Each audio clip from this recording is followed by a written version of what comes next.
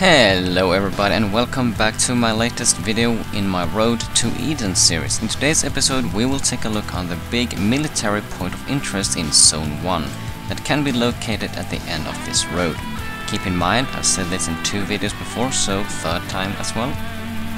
The maps ain't accurate, but it's within this area.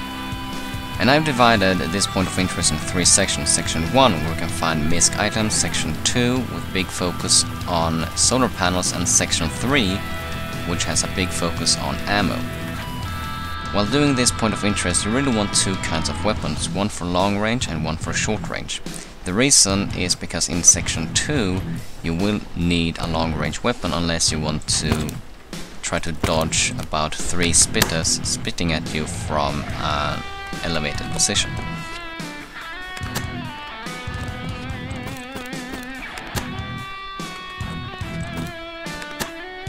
So, of course, we're going to start with Section 1. This is not really a section where I'm right now, this is just like the buffer area before everything starts. So let's get into Section 1 and I'll just show you where you can loot and what you can find. In here we have 2 bookcases, which is good because you can never get too many books in case you want to find all the recipes you want to find. Unfortunately that one was empty and so was that one.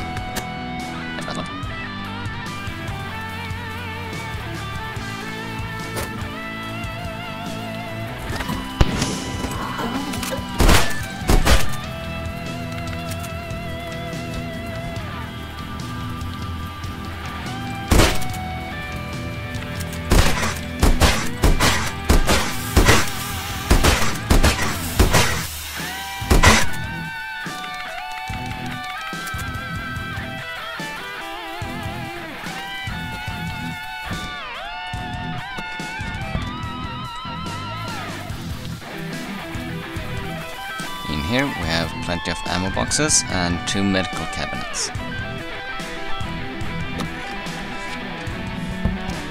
The syringes are used for a bio table, as well as some beakers and what I think is cords that you can find in Zone 2.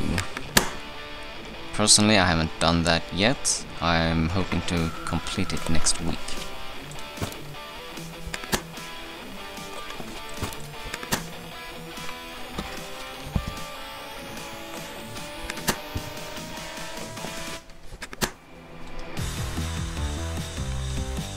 I usually never find anything that interesting in these tents. You have some building crates and some more ammo, but I still don't know. I have to say that this place does not give as much ammo as the tunnels, because the tunnels you have easier enemies to kill, so you save more of the ammo you find from killing all the mobs inside of the tunnels.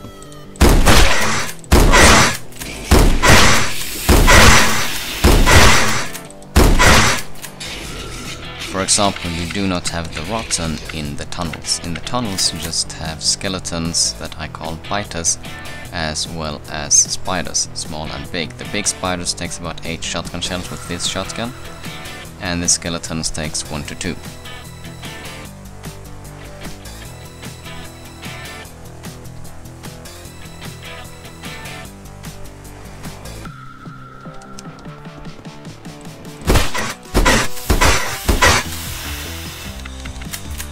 And this time I came prepared with some pills for this poison, so just pop one of those and you're cured.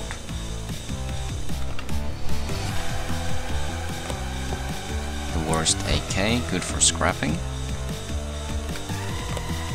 The reason you want to scrap weapons you don't want to use is because you get springs, and the springs you can use to make weapon repair kits to repair the weapons you want to keep.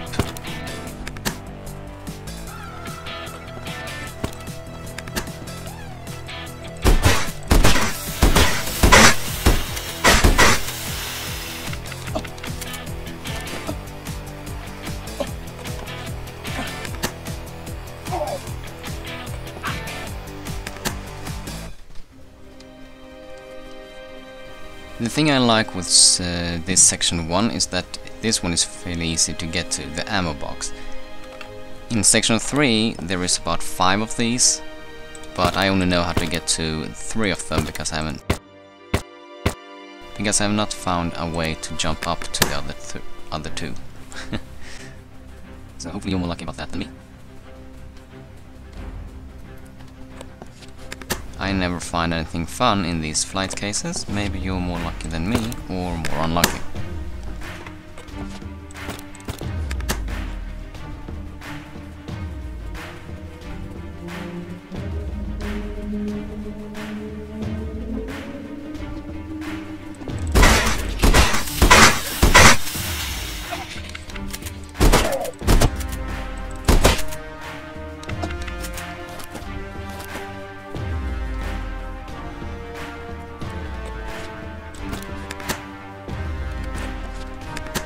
I have to say that the main loot in this point of interest is most likely the concrete. And the ammo. As well as the solar panels that you need to make everything related to the solar panels. And for a medium solar panel I think you need a total of 45 small solar panels.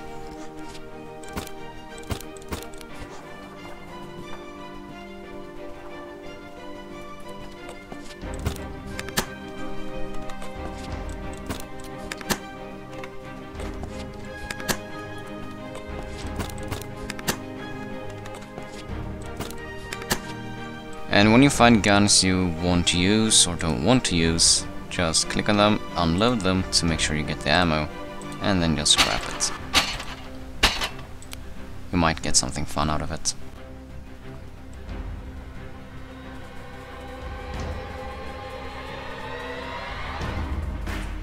And that was section 1.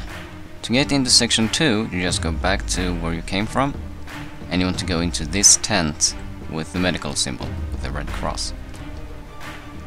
And as soon as you leave this building you will most likely face some harder to kill enemies, a mental patient and a rotten.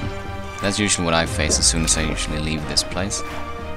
So take those guys down and do not go in that direction because that's where you have all the spirits. And obviously, they got me.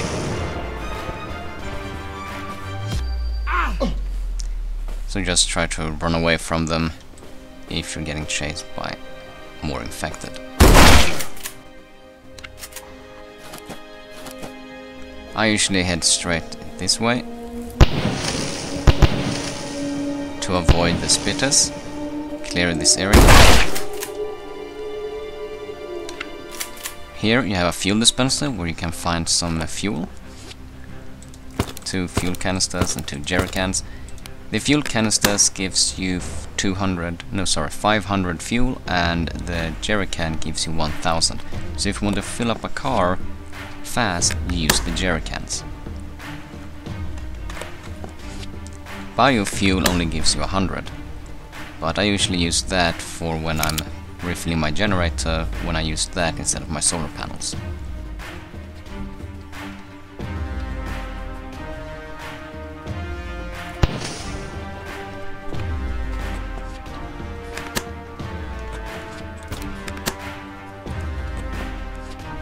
And this is why you want a long-range weapon, to take care of the spitters that are located on that walkway.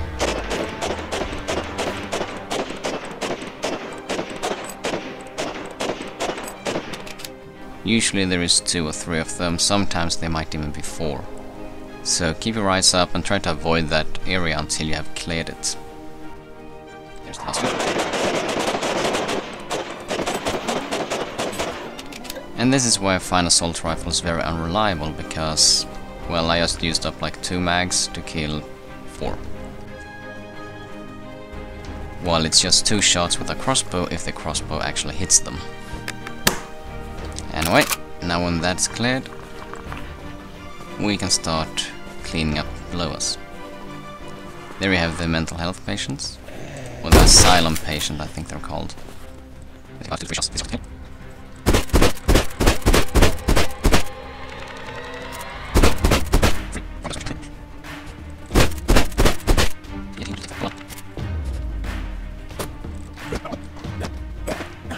And if you saw my previous video about basic combat, this is what I meant with if you're playing online, you might have some lag while fighting. Even if you back away, they sometimes do hit you, and sadly that can't be avoided. So once you've cleared the general area, you can loot these wooden boxes. Once again, I never find anything fun in them except like propane, if I'm lucky. Tarps, rebar rods. What you want to go for within section 2 is within the tents. So just peek in, you have lockers for gear and these, the solar cells boxes. And you want to pick these up and bring them home with you, because like I said before, you want to have solar panels for electricity and to make your medium solar panels. And the solar panels, in my opinion, are what you want to have for power. Generators, yes, they give you more power, but they also require fuel, and to get fuel you have to loot more. The solar panels, they just keep giving you solar power every time the sun shines, and you just connect it to a few batteries and you're set. I never use my generator unless I really need to use a lot of power during the night times, but I have enough power saved from my solar panels during the day that I do not really need to, unless I really have to.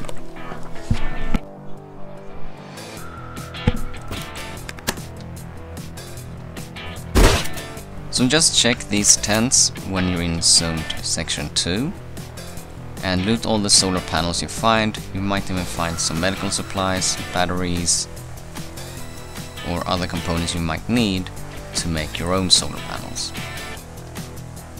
On my best run, I came away with about 60 solar panels, and that was great because then I could make my big solar panels straight away. And I do not regret making those. You also have these advanced crafting items, but the only thing I find in them is usually batteries, some more solar cells and some medkits. But if you need batteries, I recommend you to save the 300 ones and maybe 1 or 2 of the large ones of 200, because that's what you make. That's how you make the big power banks. And the big one is actually pretty expensive, but it also cool battery. It also also.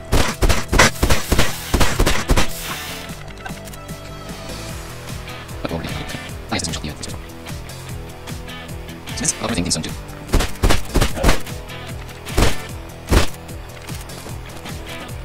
So in this tent you can find a weapon case, usually holds a gun. I have to say that the weapon cases have a bigger probability of spawning a weapon sometimes than the weapon crates. I don't know why, but that's just how it feels.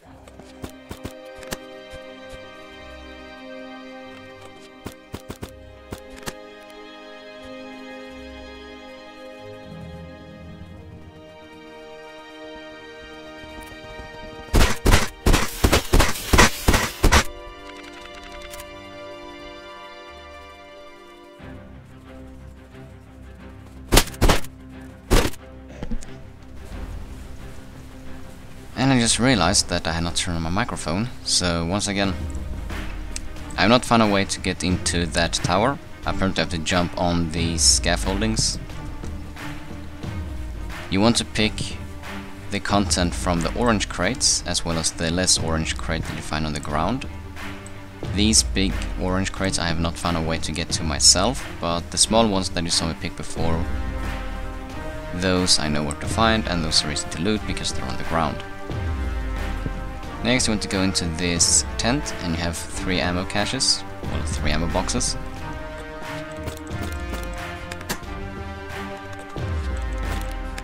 And as you can see, I still don't bother with a 9mm because that pistol is more or less extremely useless. Opposite side you have even more ammo boxes. So remember what I said in my combat tutorial, ammo is easy to come by. Well, here you have it.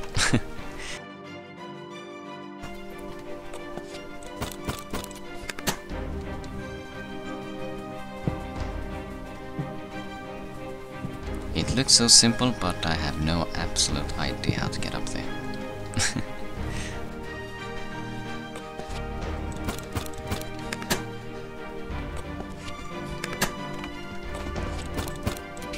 I got then time for this boss game. They're almost as annoying as the Screamers. Let's sponsor level 15 right now. There is a poll on the Discord if we're going to, Mixu is going to reduce the spawn rate of them because a lot of people find them extremely annoying.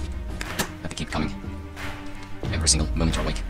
Luckily, so far they have not come in this recording. They did, however, come when I was on my way here waiting for Dawn to come so I could stop recording. So there might actually still be one here somewhere. He's just extremely quiet for once.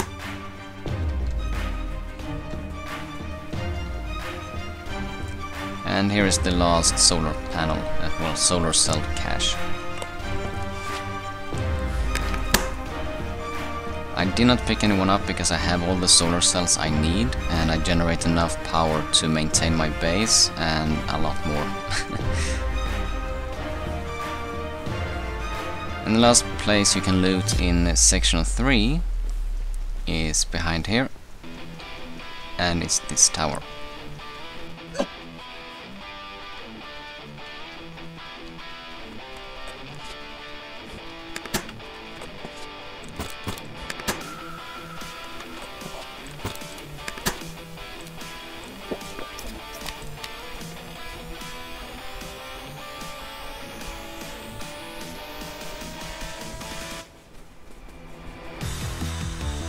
Seems to be gone. But I think I did miss an orange crate on the ground, so I'm going to take an extra look around to see if I actually did miss it. Yes, I did. Here's the last one. That I know that I know about.